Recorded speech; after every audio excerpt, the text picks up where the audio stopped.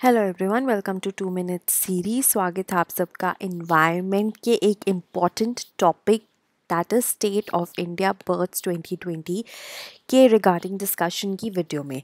शुरू करने से पहले एक छोटी सी अनाउंसमेंट। हमारा जो प्रीलिम्स 2020 का क्रैश कोर्स है, हमने फॉर पीपल जिन्होंने ऑफलाइन कोर्सेज में इनरोल किया हुआ है लेकिन वो जा नहीं पा रहे, उनके लिए हमने 31 मार्च तक ये कोर्स फ्री रखा था। लेकिन obviously there are cost involve, specially जो बैंडविड्थ की कॉस्ट है, तो उसके कारण हमने ये कोशिश की है कि आप गो करो ना कोड अगर लगाएंगे तो आप इसको डिस्काउंटेड प्राइस पे ले सकते हैं and you can continue with this course, right.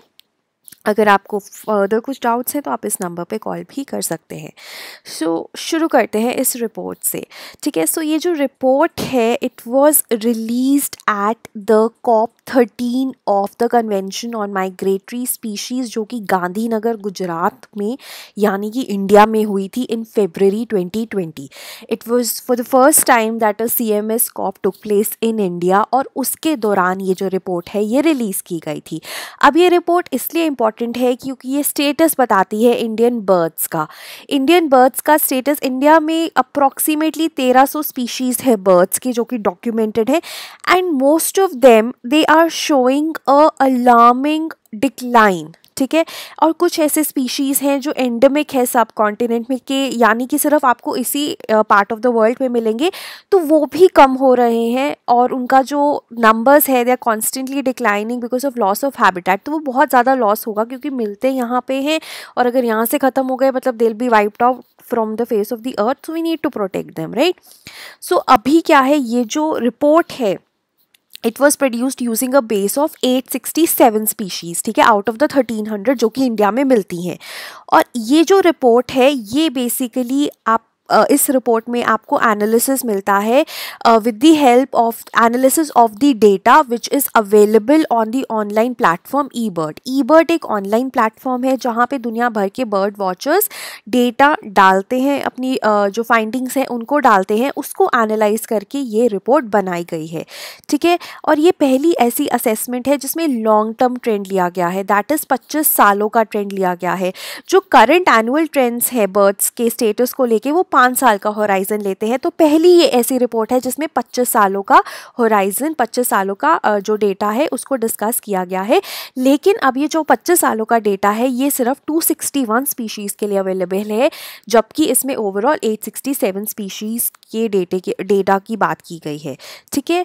और ये जो रिपोर्ट है ये 10 ऑर्गेनाइजेशंस ने रिलीज़ की है। ये है 10 organisations, you don't really need to remember all of them, just go through them once, right. Assessment 3 indices की बात की गई है। 3 इंडिसेस को के बाद इसका जो डेटा है के बेसिस पे इसका जो डेटा है उसको एनालाइज किया गया है। जो 2 इंडिसेस हैं वो अबंडेंस पे हैं, ठीक है। लॉन्ग टर्म ट्रेंड जैसे कि मैंने बोला 25 साल, ठीक है, और करंट एनुअल ट्रेंड के पिछले 5 सालों में कितनी अबंडेंस थी, और एक है डिस्ट्रीब्यूशन रेंज साइज, ठीक है। डिस्ट्रीब्यूशन रेंज साइज का मतलब क्या है कि ये लॉन्ग रेंज है, ये मीडियम रेंज है, उसके ऊपर। तो इन 3 इंडिसेस के ऊपर जो असेसमेंट है वो बेस्ड है। फाइंडिंग्स की बात करें तो ये मेजर है कि जो एनुअल ट्रेंड्स है वो बताते हैं कि 80% लॉस है। जो भी कॉमन आपको बर्ड्स दिखती हैं most of them have shown 80% loss. 1/5 of India's bird diversity, ठीक है, has suffered strong long term declines over a period of 25 years, ठीक है। अब उसके बाद जो रैप्टर्स हैं, ठीक है, लाइक ईगल्स, हॉक्स, माइग्रेटरी सी बर्ड्स, और जो बर्ड स्पेशलाइज्ड हैबिटेट्स में रहते हैं, these are the ones which have been most affected. ये एक इंपॉर्टेंट पॉइंट है प्रीलिम्स के विद रिस्पेक्ट टू। उसके बाद वेस्टर्न घाट्स में जो बर्ड्स मिलती हैं, जो कि काफ़ी वेस्टर्न घाट्स काफ़ी ज़्यादा हॉटस्पॉट माना जाता है, they have also declined by almost 75%, ठीक है।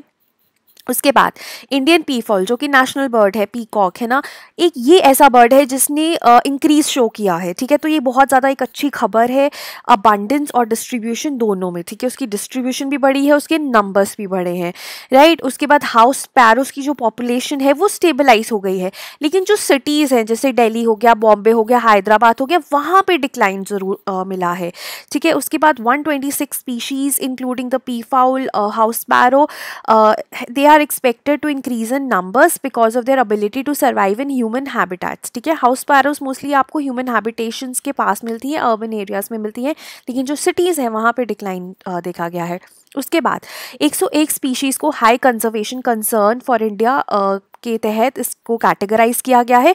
पहली जो IUCN क्लासिफिकेशन थी उसमें 67 स्पीशीज़ थी जो हाई कंजर्वेशन कंसर्न में थी, और इस रिपोर्ट ने 34 और ऐड कर दी हैं। उसके बाद मॉडर्न में 319 स्पीशीज़ हैं, ठीक है। और ये जो स्पीशीज़ हैं they must be carefully monitored, ठीक है, ताकि उनका जो कंटिन्यूइंग डिक्लाइन है उसको रोका जा सके। तो ये दो कैटेगरीज इंपॉर्टेंट है।